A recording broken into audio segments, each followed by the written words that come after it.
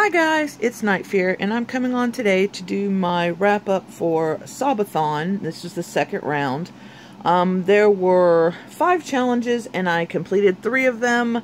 And I started one of the books for one of them, and I'm just going to kind of briefly tell you what I'm feeling about it so far.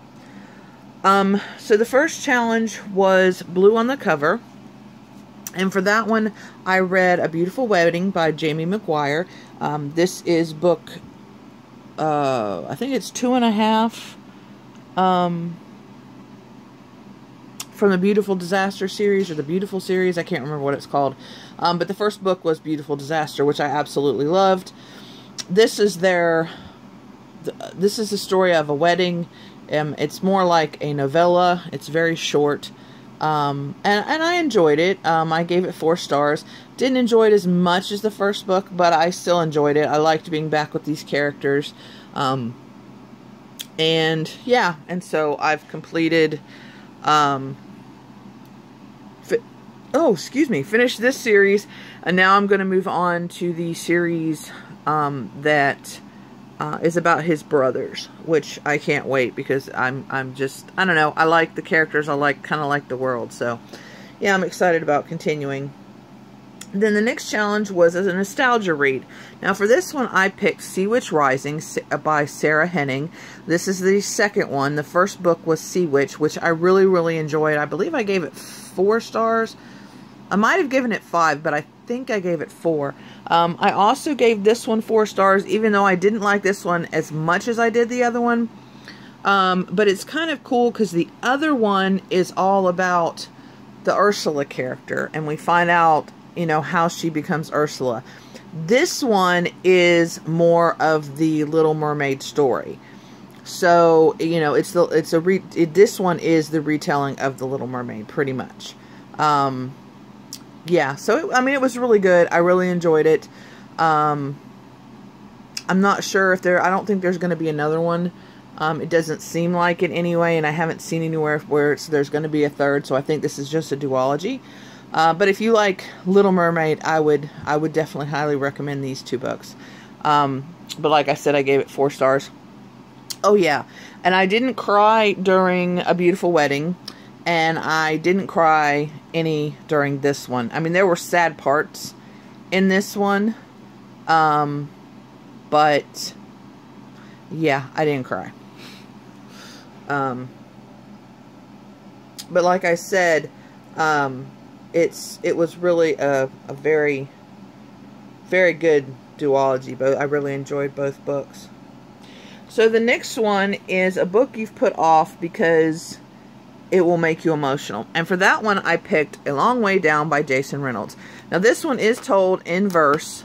It is about a boy whose brother is gunned down, and he makes a decision. He gets in the elevator, and there are surprising people who join him on the way down on this elevator. I did not cry during this one, but I did have feelings. It was well written. I really enjoyed it. I gave it 5 stars.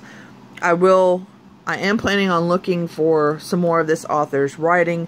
I really liked the way he wrote, and the ideas that he brought up in this book. So, and it was a really short read, because even though I mean, it's not that thick, but it was told in verse, so you know, it's really quick to read. And there's some pages, there's very little word. So, but yeah, it's really good. And yeah, Long Way Down. I'm very glad I read this one.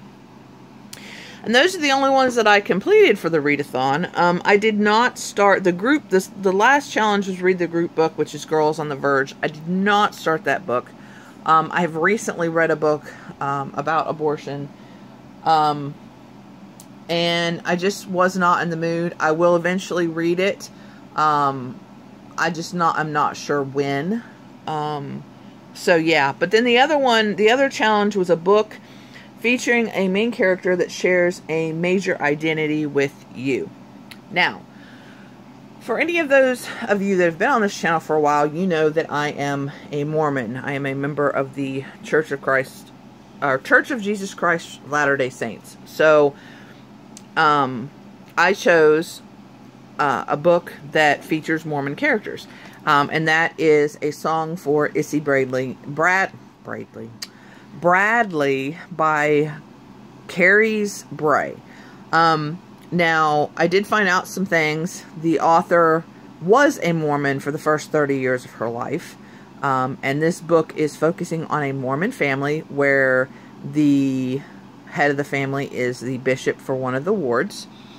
Something tragic happens, and this is how kind of the family deals. The mom is a convert, which means she was not born into the Mormon faith. And so, yeah. And as you can see, I'm not that far into it. But what I am reading, I am enjoying. I haven't cried yet. I came close. So I have a feeling that if any of them is going to make me cry, it's going to be this one.